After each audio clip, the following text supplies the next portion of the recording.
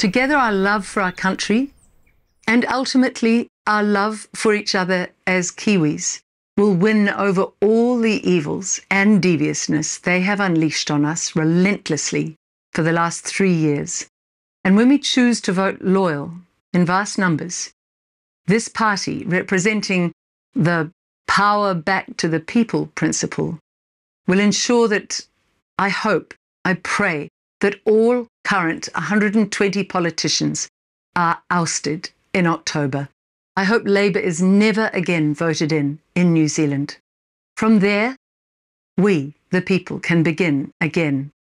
And with respect and listening and decency to one another and morality and courage, we can build the country we want to leave to our children's children.